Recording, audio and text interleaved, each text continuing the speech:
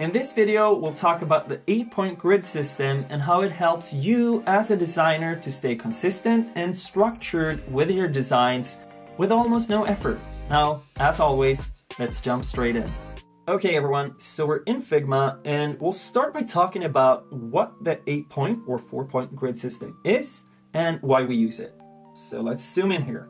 First of all, what is it? It is very simple. Once again, like I always say in my tutorials, but it really is very simple.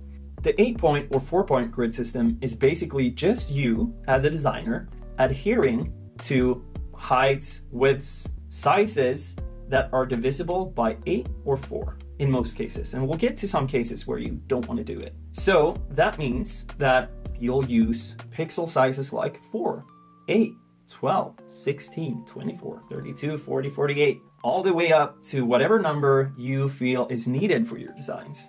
And what this does for you, it just creates consistency. So it eliminates randomness and creates consistency. So you can be sure that your designs are all gonna look very consistent because you have a consistent sizing system. You don't have to worry that, oh, wait a second, did I use 52 here and 47 there and then 31 here? No, you know that maybe for most buttons, I'm using 40, 48, and 64. For most paddings, it's 32 or 24. It's much easier to stay consistent and eliminate randomness. And the second thing, and the last thing for why we use it is for communication. So if you're working with developers, you're working with designers in your design files, knowing that we just need to remember the numbers 4 and 8 is gonna help a lot. So if a developer sees in your design file that, wait a second, this is 51 pixels and we're using numbers divisible by 4 and 8, something is wrong here, then they might address that and come back to you and talk to you about it. The same with designers, they're gonna see that something is wrong here, and they're also gonna know that when we're designing our paddings, it's not gonna be some random number. I know that it's either 24 or 32, and it reduces the amount of choices you have and the amount of possibilities for error. So great for communication. Now, when do we use 4 versus 8? And it all depends on what level of precision you need. It's all it is, really. So when you're creating dashboards, when you're creating designs where you're handling smaller things. So in this case, for example, we have a link, and this link has a small little icon attached to it. And if we click into this, we can see that the distance between the link and the icon is 4. Now, if I increase this to 8, you can see that they feel a bit separate. So in this case, we might want to use 4. Then this feels like something that is put together. It's all part of the same link component. In other cases like this, where you have a card that has a distance to the next item here, the subheading, we might not need to worry about having these small sizes. Here we could just go for something like 64, for example. So it all depends on the level of precision you need. Now, do we use it everywhere?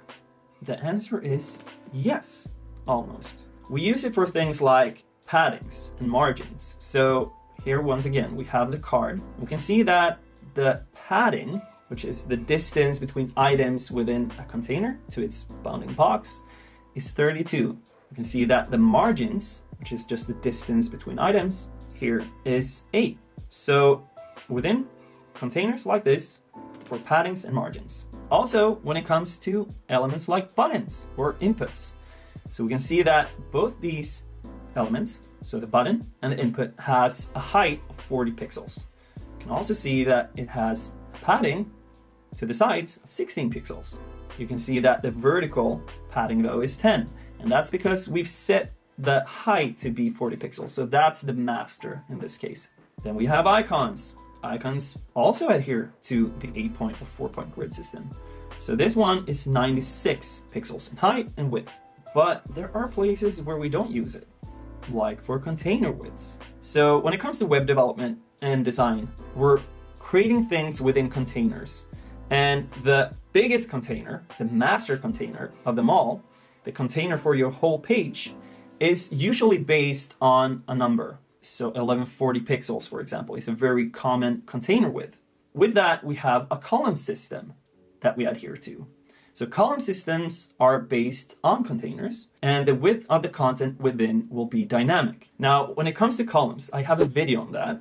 You can check it here, where I go into detail about these things. But just know that the widths for your things. So for example, let's look at the card here again. So this card, when we shrink it, needs to be dynamic. It needs to follow how the page kind of shrinks. Now that makes it impossible for us to use an 8-point or 4-point grid system, because then we set this fixed number and that's not going to work. So if we look at this width here, it's 350.5, which is not divisible by 4 or 8. If we would then use the 8 or 4-point grid to create the width or to set the width of this card layout, then you can see how it breaks our column layout, which is not what we want when it comes to web development. This also is true for most container heights. So if we look at this once again, like I showed you before, we have margins that adhere to this 8-point or 4-point grid system, and we have paddings that also adheres to it. The result of this is, of course, that the full height of this card is not necessarily gonna adhere to the 8-point or 4-point grid. In this case, it's 195, which means that it's not divisible by 4 or 8. And that's okay, because we're focusing on having the margins and the paddings as the masters here. And last but not least, when do we break the rules? First of all, we should aim to not do it, but sometimes you might need to. One case where I usually end up being in this situation where I might need to break the rules is when I'm handling small text sizes with icons. So in this example here, we have a 4-pixel spacing, we have a 6-pixel spacing, and we have an 8-pixel spacing. The 4-pixel spacing seems a bit tight, and the 8-pixel one seems a bit too separated. And the 6-pixel feels like just the right kind of balance. But once again, even though like this looks a bit better, if we can change the size of the icon or do anything else than actually breaking our pattern of 8 pixels or 4 pixels, that's the best way to go. Because in the end, more simplicity equals a happy design life. The system is there to help you stay consistent. So the more we can adhere to it, the better. If you want even more context, check out this more detailed video on columns and grids. And if you feel like it, a sub, a comment, a like really helps. Now, until the next one, have a great life and we'll talk soon. Ciao.